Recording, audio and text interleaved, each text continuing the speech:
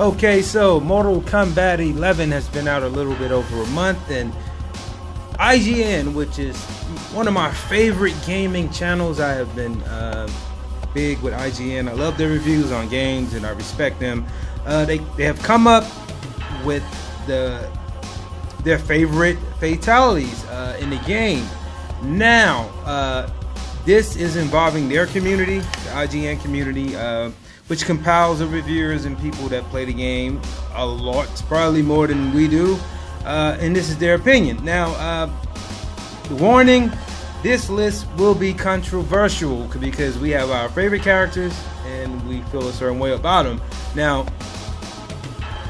IGN, like I said, this report, or pretty much this article, was written by Clayton Petrius. So if you want to get at him, get at him. He just did it today. Now, these are the Mortal Kombat 11's best fatalities ranked and how to do them.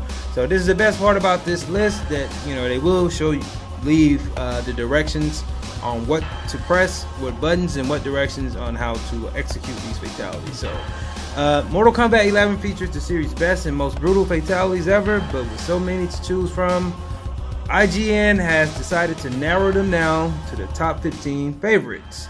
You will find them here in order from 15 all the way down to our favorite. The only ground rule we set: no character could appear twice on the list. Additionally, we have included the combos for each of them in case you want to try them out for yourself. So without further ado, let's get started. This is the controls. So you guys, the link for this video is in the description. So if you want to come back and see what the correspondence for these directions are, just click on the link. So number 15 will be Katana with the Gornando.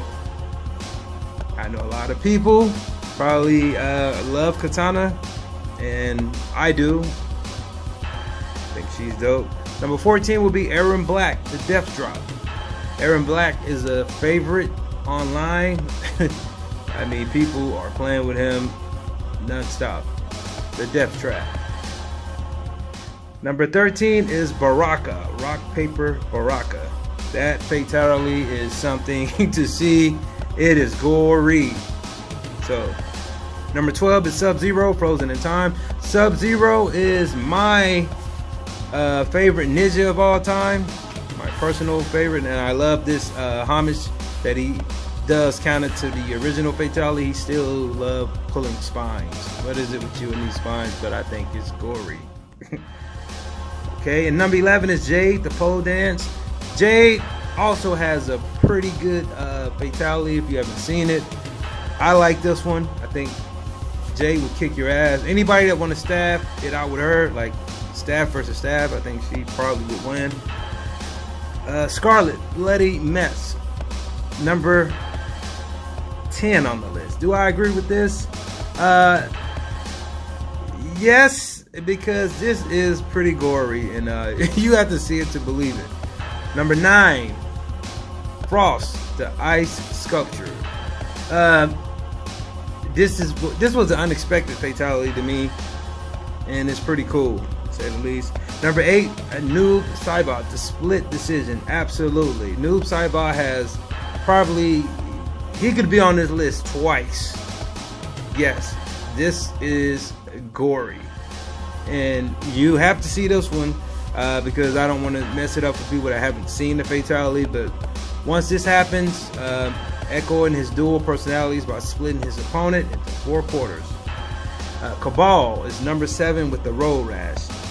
I love this fatality. This shows a lot of speed and is also reminiscent of the Flash special move from Injustice, how the Flash just goes from one side to the other of the world. Those who played the game know what I'm talking about. So Cabal uses a burst of speed against his opponent's face to reach the number 7 spot. Scorpion, you're next. An instant classic from the first Mortal Kombat 11 trailer, Scorpion spears his way through his opponent's face into spot number 6.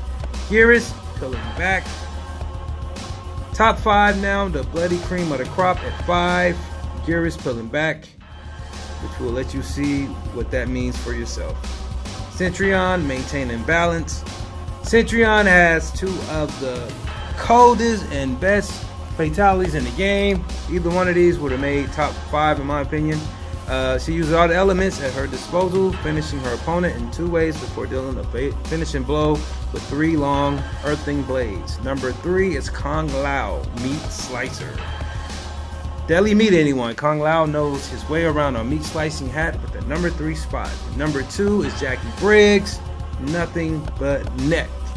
So Jackie Briggs takes the number 2 spot with perhaps the most creative way to split an opponent in half. And number 1 is Devora, new species. So the top spot goes to the one fatality that gives everyone the creepy crawlies every time they see it. Devora's new species. If you have any semblance of arachnophobia, stay away from this one. So there you have it, people. Those are the top fatalities in Mortal Kombat 11. What do you think? Like this video, leave your comments, and subscribe later.